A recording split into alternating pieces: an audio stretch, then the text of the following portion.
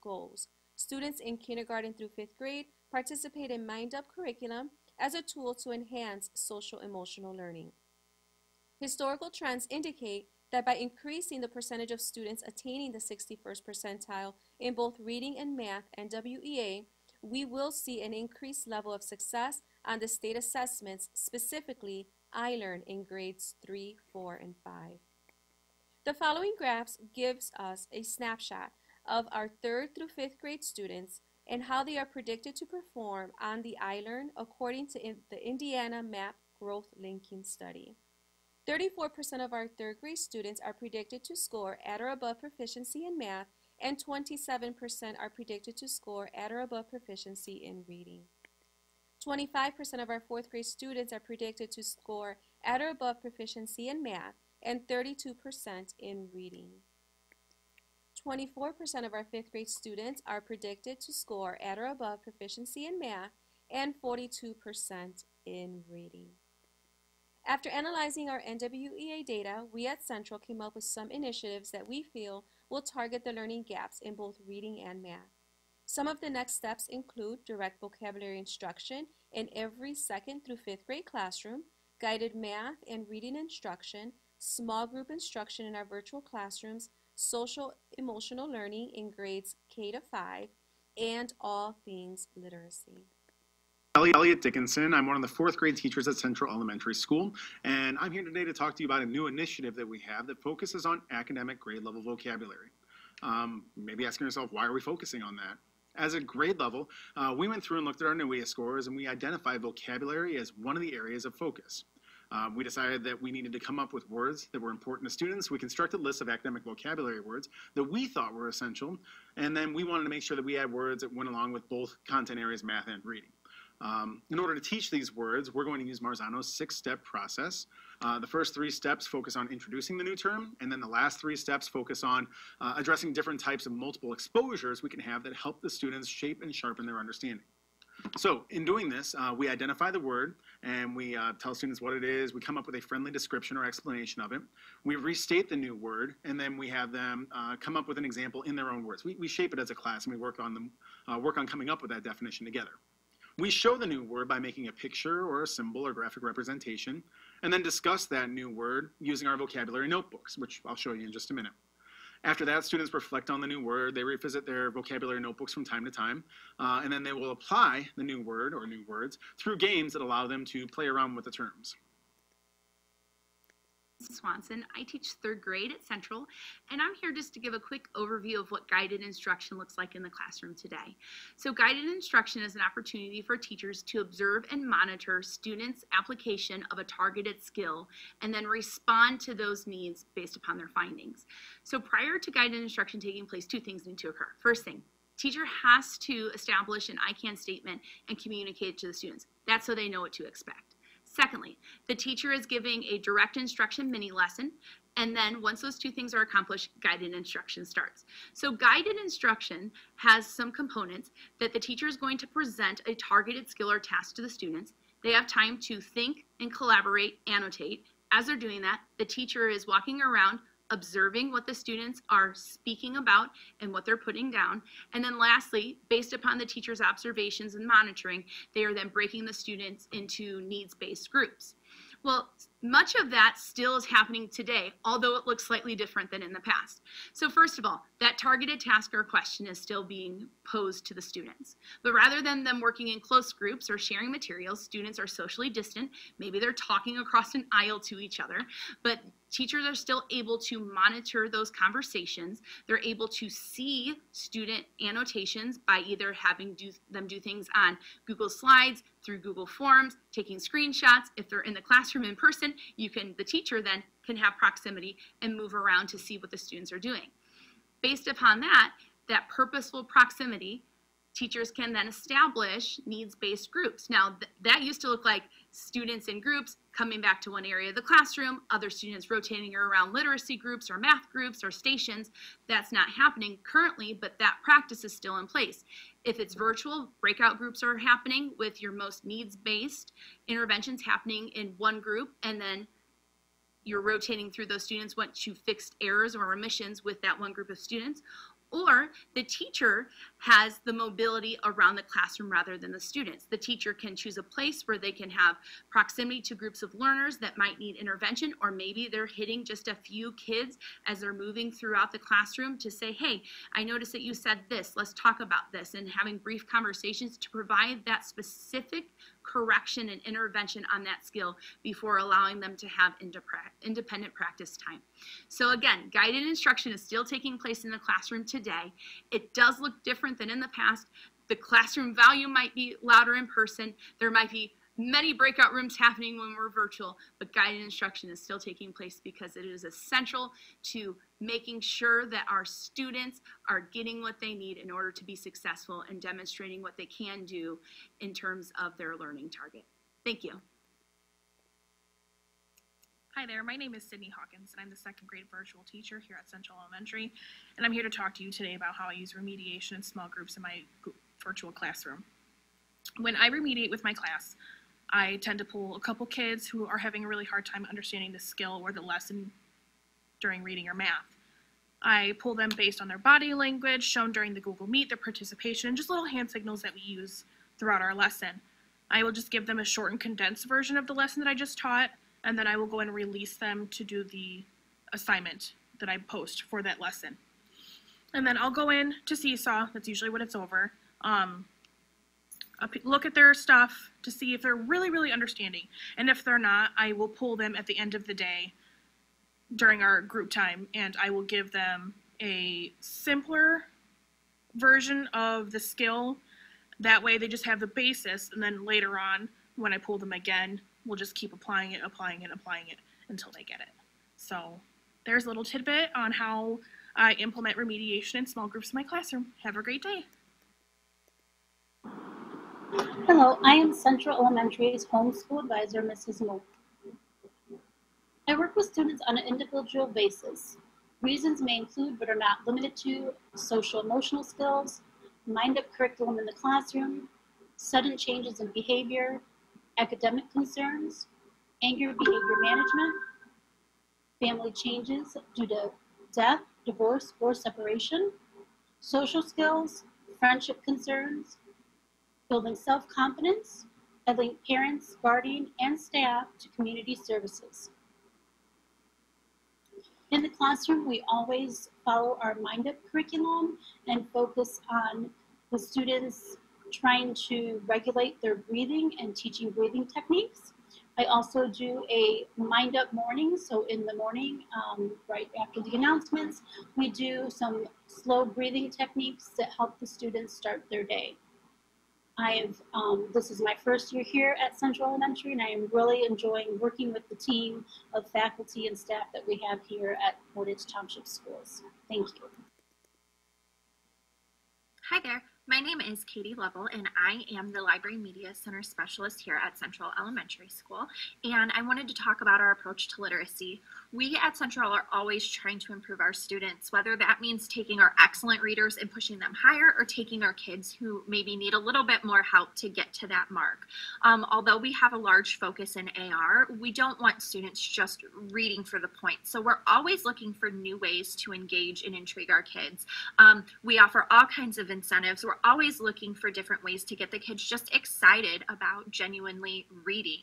I really feel that people who aren't readers just haven't read the right book yet. So we really push the kids to find something that they enjoy. We buy a lot of it, and we help them to read.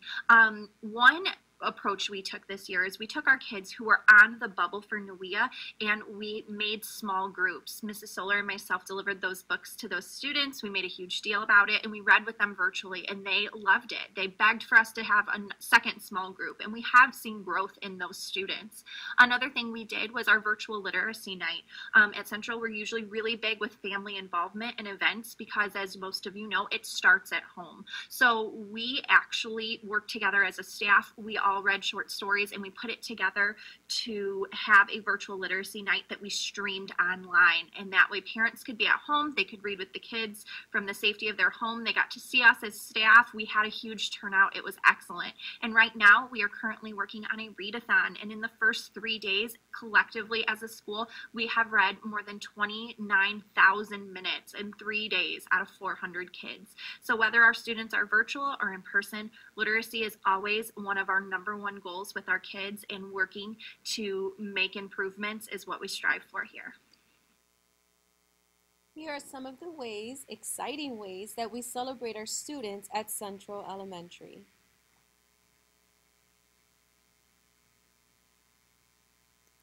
I want to thank you for the opportunity to share a quick snapshot of some of the great things that are happening at Central Elementary School.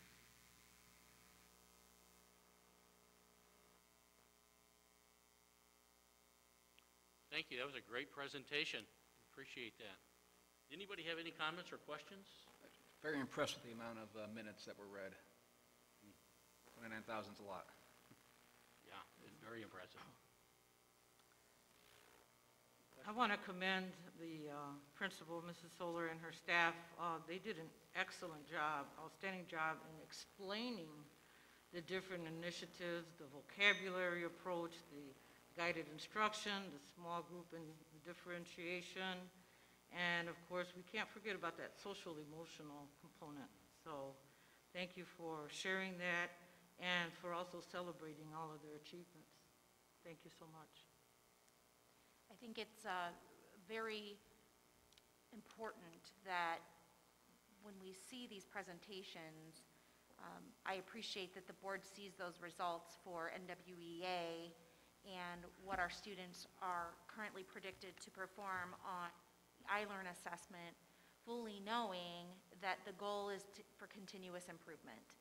Our principals and Mrs. Solar specifically in this presentation was able to demonstrate that rather being stifled by the results, it's a matter to take collective action, to collaborate with students, families, the support staff. There were support staff members in that video as well as teachers in that video that clearly know what it takes through that collaboration with family, community.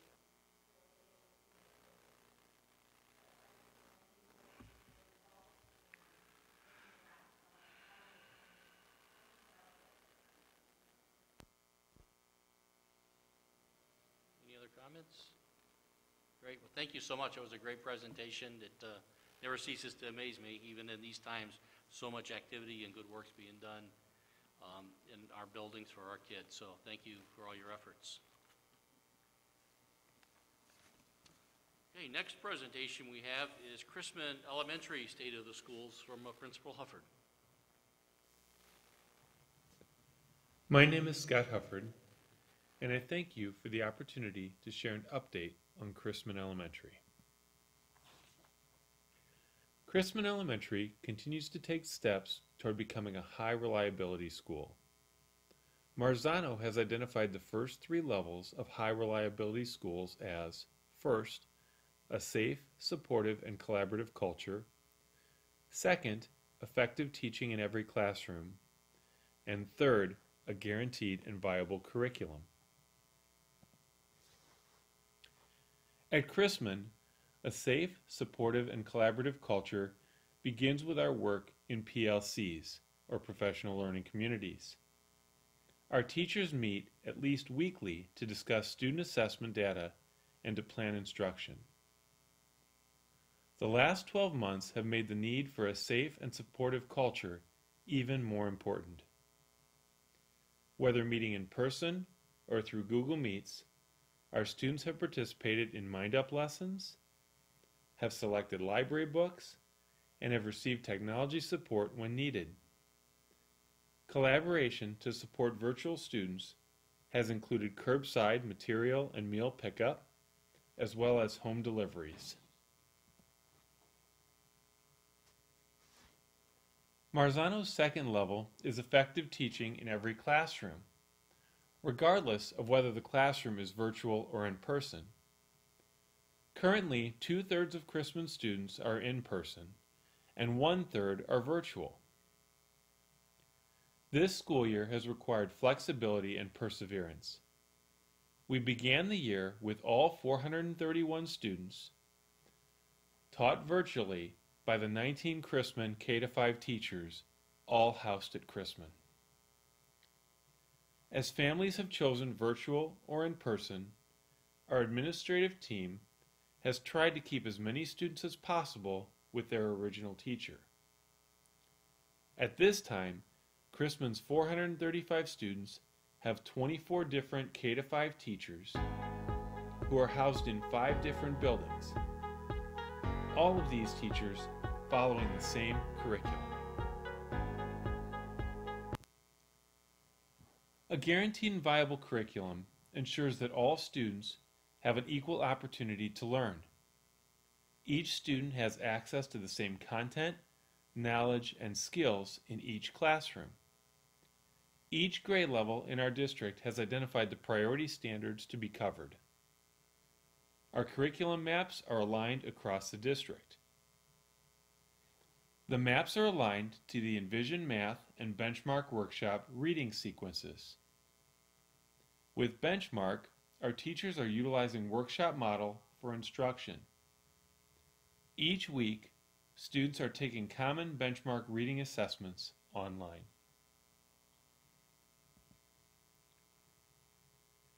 Data-driven instruction is using information gathered from learning results to determine what comes next in instruction. Chrisman teachers utilize assessment data to plan instruction, including both remediation and enrichment. Formative assessments gauge student understanding.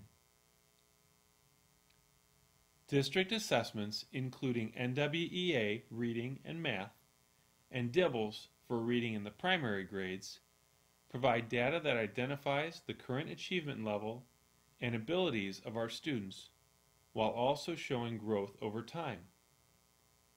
iRead and iLearn state assessments, though not given last year, identify the proficiency level or current grade level standards. These may be used to determine remediation needs.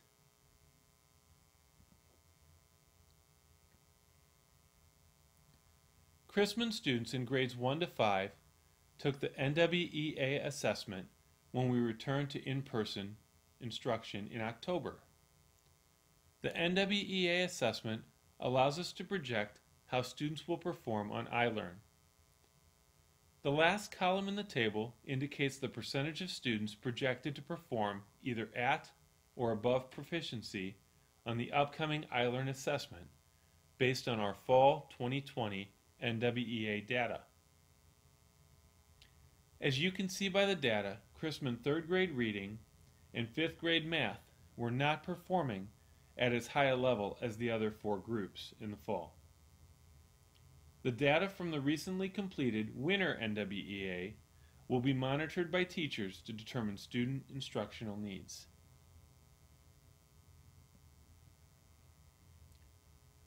NWEA has shown a strong correlation to iLearn results.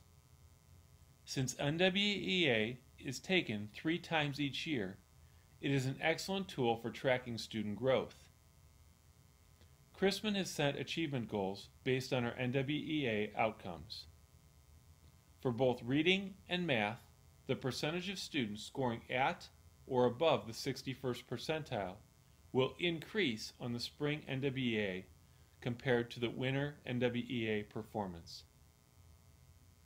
Attaining the 61st percentile or higher on the NWEA assessment provides our students a strong opportunity to demonstrate grade level proficiency on iLearn.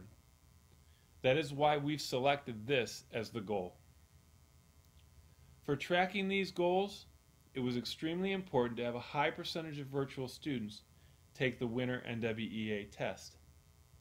At Chrisman, 87%, 124 students, came in to take this test.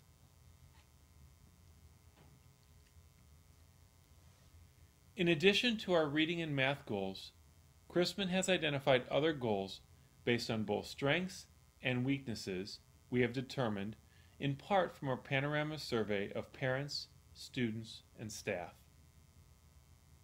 We are focused on parent and family engagement, a safe and disciplined environment, cultural competency, and reviewing attendance. We plan to utilize the panorama survey again this spring to monitor our progress. Collaborating as a team requires strong communication among all stakeholders.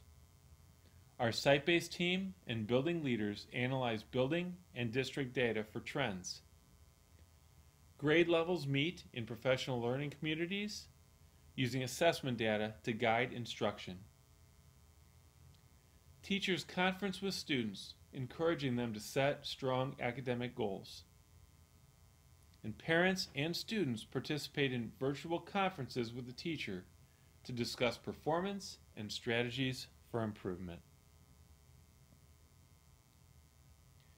At Chrisman, we have strived to celebrate student successes in new and creative ways. Principals Awards are not just for in-person students, but were a focus during e-learning last spring. Virtual activities, including clubs and even a virtual dance party, help students stay connected. Recognizing the accomplishments of our students and staff is critical to future success. Thank you for allowing me to share a little about Chrisman Elementary this evening.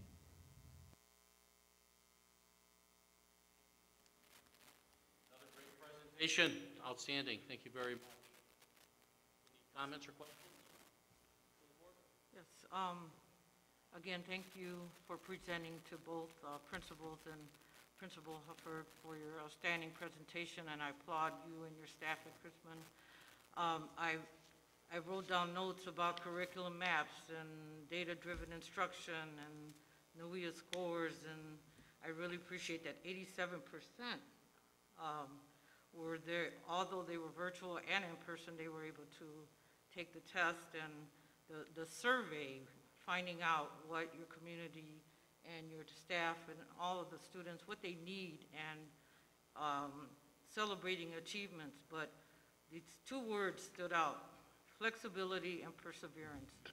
And I think that those two words describe what's going on, in not only at Chrisman, but all the schools with everything that they're facing. But thank you and congratulations to your staff. Good job. I would just like to also mention that Mr. Hufford is our most tenured principal in the district. And his leadership, as you know, over the years has been very sound as a colleague, as a mentor, as the principal of my two daughters in elementary school, now one in elementary school. And I think when you look at both his presentation, Mrs. Solar's presentation, the presentations you've seen from the high school, I know Mrs. Stewart and Mrs. Caballero also already presented, and what you're going to take away from this, I hope, is that we've clearly communicated to our stakeholders that learning and achievement in a pandemic is still just as crucial, but the clear communication and collaboration with families has even increased. At a time when being face-to-face may not be all that possible, just even in the turnout of our elementary parent-teacher conferences virtually, and the ones that we have upcoming that I anticipate are going to be highly attended as well for middle school and high school. We are using data-driven instruction. We are setting those goals with students. They're aware of their goals. They're able to monitor them. And they're celebrating their successes and then focusing furthermore on those areas of still needs improvement.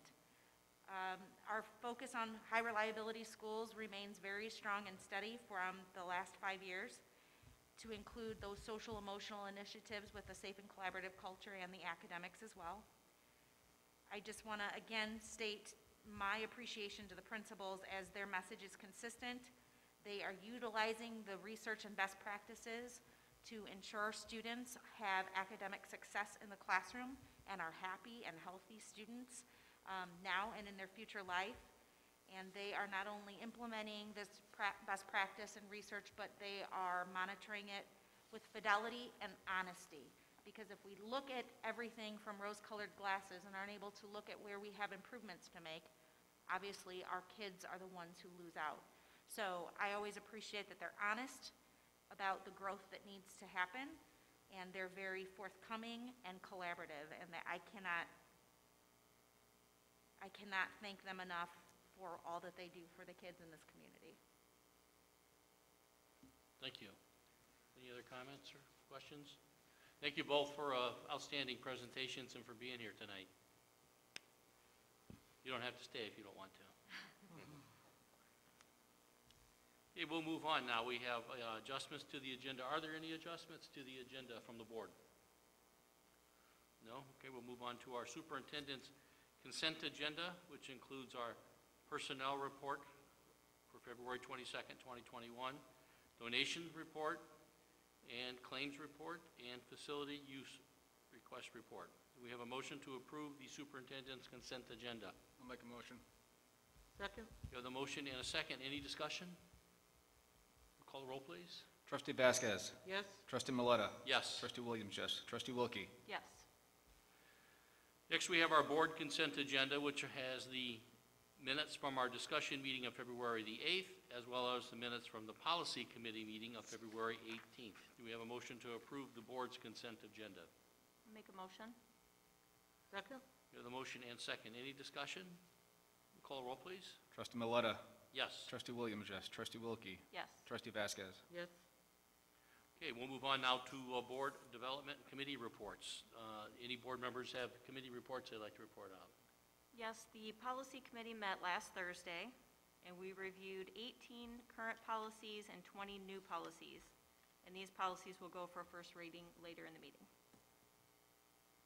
Thank you. I know that's a very tedious and difficult committee to be on, so I appreciate you doing that work. Trustee Vasquez? Yes, the Portage Education Foundation is acknowledging that this is Public Schools Week. Many are showing support by wearing red for Ed gear. Please consider supporting the Education Foundation by purchasing the education license plates, as well as designating Portage Township Education Foundation charity of choice when you place an Amazon order through Amazon Smile. And if you have a moment, please check out the Portage Education Township Foundation Facebook page for information about our schools, the monthly 500 club winners, events, and different ways to support the foundation. Thank you. Thank you. Any other reports? Okay, we'll move on to old business. We do not have any old business. We have new business, which is our recommendation and approval of the 2021-2022 school board calendar. Hope everyone had an opportunity to review that. Do we have a motion to approve? I'll make a motion to approve. I'll second. We have the motion and a second. Any discussion? Call the roll, please. Trustee Williams, yes. Trustee Wilkie. Yes. Trustee Vasquez. Yes? Trustee Maleta. Yes. Next, we'll move on. We have our first reading of Neola policies as listed. I believe everyone has received these as well and had an opportunity to look at them. Any discussion or comments on these? No? No actions needed. It's just seen as first reading. Thank you. Okay, we'll move on to our superintendent reports. Dr. Alanes. In front of you this evening, you will find the STEM Champs STEM Club. Mr. DePasquale had shared how excited they were to be able to do this, and you have the little narrative attached. They did pick the color that is in front of us. It is a mint green, so we'll go with that. But I just thought it was a really great opportunity, and I want to thank him and those others who are involved in making sure that those students still have that opportunity, even while having a virtual club. 47 students, I believe, are involved, so that's a great opportunity for kids. I also wanted to share with you that I did take back to Mrs. Devers-Lowy how the board was very much appreciative of the Good News Report in that format again. So we are going to start the first meeting of each month. We'll have the interns doing those reports again. Great, So thank you. just another great opportunity, and I appreciate the positive feedback, as did she. Also want to mention that today is National Bus Drivers Day, so we did send out just a thank you, a note of appreciation for all of our drivers, our bus attendants, those who dispatch and route our kids, make sure that they're safe getting to CTE, special ed courses, field trips, after-school events, extracurriculars, and athletic events. So I know that you share in the appreciation of what those folks do for kids every day, to include now just delivering meals. So just another addition. I was fortunate to attend the ISBA State House Day, and I know Dr. Finley did as well, and I know she'll have a report out for you as far as legislative is concerned. But it was a very productive meeting. A lot of legislators were directly involved in the communication with us, and we were able to send in comments and questions, and it was a very beneficial day that I felt like was very collaborative. So good things to come, and I appreciate that, as always, Terry did a great job facilitating that meeting on behalf of ISBA. Dr. Stevens and I last week attended virtually the winter seminar for the Indiana Association of Public School Superintendents, and last week as well, the winter conference for the National Superintendents Association. So there was much work on equity and social emotional learning where the focus is, and we of course attended different presentations to make sure that we could connect and network with the various districts across our nation and throughout our area as well. We have some upcoming excitement for high reliability schools. I had shared this with you in one update. Each school will have a coach assigned through Marzano's Research Laboratory, and they will each have 11 sessions with a trained high reliability schools expert from Marzano's Research Lab. And we are getting certified in each of those 3 levels as a high reliability school district, and of course focusing first on safe and collaborative environment. It involves a lot of hard work and a lot of criteria-driven standards as far as what it means to be a safe and collaborative school culture, what it means to have a guaranteed and viable curriculum and effective teaching in every classroom. Fortunately, I do believe that this will be just further opportunities to celebrate what we are doing well, but then again, to also learn from the best to see what we can do to further enhance our curriculum and instruction, and a safe and collaborative culture for our students, our teachers, and all other employees. We now have Parent Square secure documents up and running, so the days of the folding machine are going to be coming to an end. We've done some pilots so that individuals are receiving their textbook rental fees, and in the future, other secure documents will go through that now that we have that opportunity. So it's been a great addition, and I want to thank the finance team and Mr. Lesich and his team for making sure that that all goes smoothly, along with Melissa Devers-Lowy. I believe that's all I have, other than just a reminder that we have an upcoming board tour, and the next meeting that we have is, I will have that in your weekly update this week, but I'm excited to share some of those exciting things with you, and you have in front of you your latest update on the East Pool project, which it's just really, really starting to look like an auditorium. So, thank you. Great, thank you. Any questions for the superintendent from that update? Comments? No? Okay. Anybody have anything to discuss that's not on the agenda today? If I may, I would like to state that I appreciate the Fagley Middle School and how under their leadership of their principal, Mrs. Caballero, and their staff for celebrating Black History Month, as well as I'm sure all the schools have. Fagley Middle School students began every day during this month by sharing what they researched and learned about African Americans who impacted our world. They also learned about the many contributions that were made not every day, just not globally, but nationally and in our very own communities. In our schools, we have individuals such as Mrs. Anderson, who makes sure that our food service program runs effectively, which impacts all of our students and families. She is admired and appreciated by all of us. Mrs. Taylor is the first African-American principal in our school district. She's dedicated to our students, families, and staff. We applaud her for her enthusiasm and hard work and for being a role model to all of our students at Ellsworth. And our very own Dr. Shauna Finley, who is our first African-American school board member. She was not able to attend this meeting. We're so proud of everything that she has accomplished in the field of education and as a community activist.